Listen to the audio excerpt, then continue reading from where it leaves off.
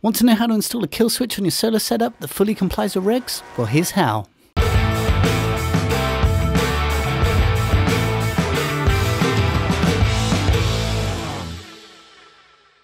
So as part of our solar circuit, we need to install a kill switch after the solar panels, but just before the solar charge controller.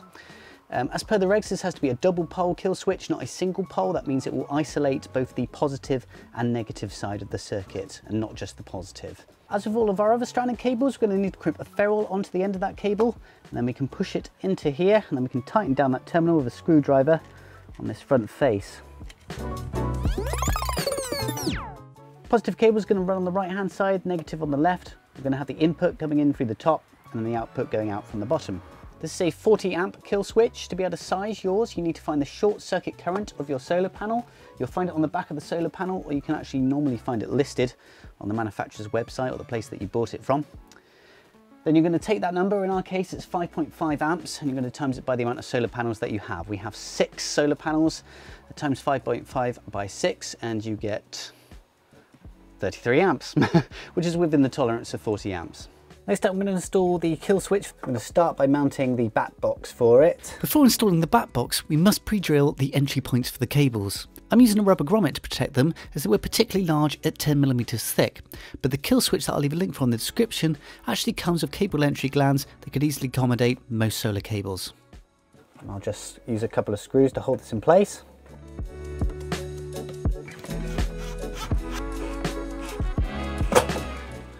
This is what the rear of the switch looks like, and hooking it into position uses the same method as any RCD or MCB, so here's how it's done. You can see we've got these 2 hook points here that would hook onto the DIN rail, and there's this one at the bottom here, but we need to push this tab out first in order to do so. We can just hook this top section on first onto the DIN rail and the bottom, and then push that tab in.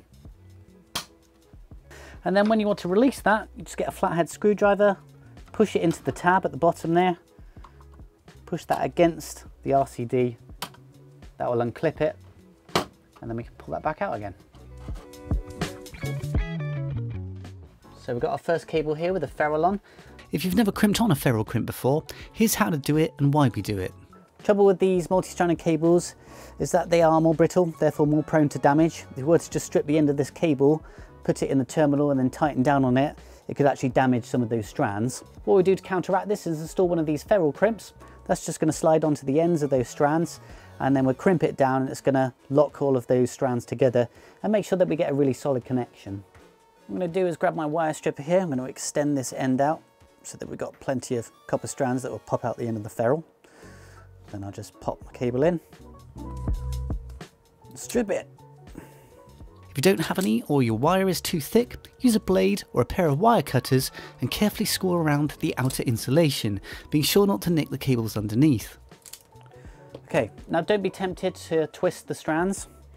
What you need to do is just place the ferrule crimp directly over the top, making sure the strands stay nice and straight. There's different size ferrule crimps, obviously different size cables. I've got 2.5mm square cable here, so I'm using the blue ferrule crimps. Just going to push this crimp all the way on until the insulation of the cable butts up against this tapered part of the crimp. What I'll do now is grab my ferrule crimping tool, which looks like this. And I'll leave a link in the description for one of these. I'm going to place my cable in like so, till that tapered part is butted all the way up to the end. Then just tighten down, and then it should release once you've pushed the handle all the way in. Oop. Cut away any excess copper strands,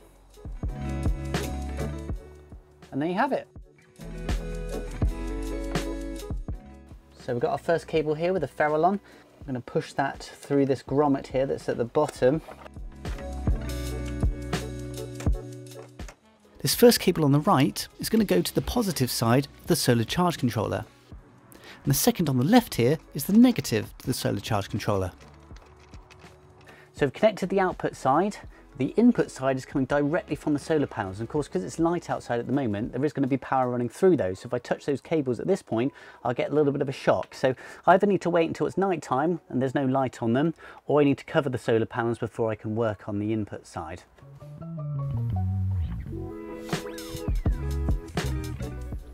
Again, on the input side of the switch, coming from the solar panels this time, I've installed the positive on the right and the negative on the left. So now this has been safely hooked up during the night, I can replace this front cover now.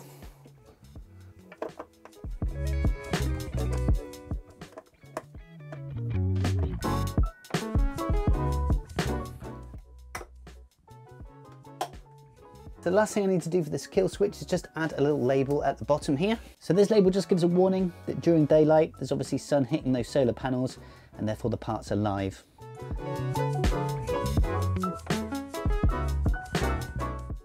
So that's the solar kill switch now complete. It's currently in the off position because my leisure battery is currently disconnected.